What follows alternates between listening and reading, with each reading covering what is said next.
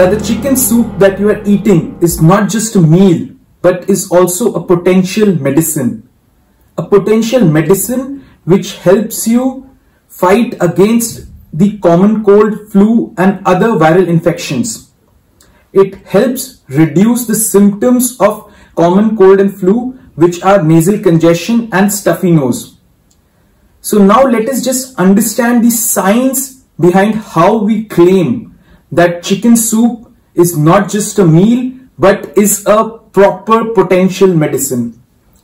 So the chicken soup decreases the activity of neutrophils and WBCs. So basically this is an anti-inflammatory reaction. What it does is it reduces the formation of mucus, the thick mucus that is formed in common cold and flu. It reduces that. What happens in normal scenario, the neutrophils and WBCs, neutrophils are basically a type of white blood cells which fight against the infection, and they travel across the nasal mucosa, and when that happens, lot of mucus is generated. This is an inflammatory reaction. Chicken soup reduces this inflammatory reaction. So hence your nasal congestion and stuffy nose is reduced.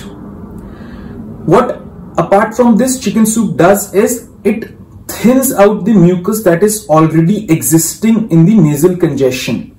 So what happens during the thinning of the mucus, the virus is not able to stay within that mucus and enter the body. Hence it helps reduce the infection from the virus as well.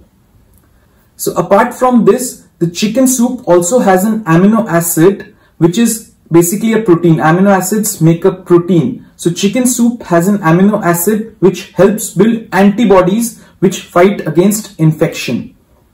Chicken soup also has vitamin A, C, phosphorus, magnesium and other minerals which are basically antioxidants. And this antioxidant property gives the ability to increase the immunity of the body. So hence building immunity of your body. Chicken soup also has selenium, which is good for your heart.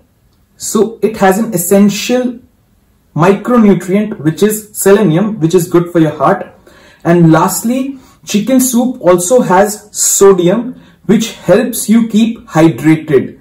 So hydration is important for your body in all kinds of infection, and chicken soup has sodium which helps maintain your electrolyte balance and helps keep you hydrated.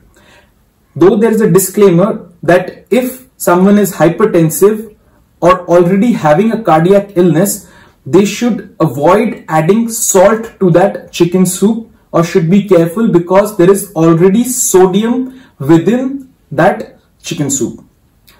So I explained you through 6 medical science reasons, the science behind the chicken soup, and hence proved you that chicken soup is not just a meal that you're having, it is a medicine. And that is the reason why age-old people in the ages, chicken soup has been in existence for like thousands of years, and hence even when there were no medicines, people were getting cured from normal infections very easily because we had these normal standard food acting as medicines, and people had the knowledge about it, the science behind it, and they used to use it, which in today's scenario we don't potentially try to use them. We try to consume more medicines, but we should realize that a normal food may also act as a medicine sometimes.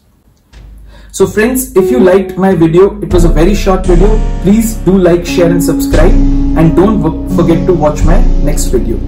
Thank you.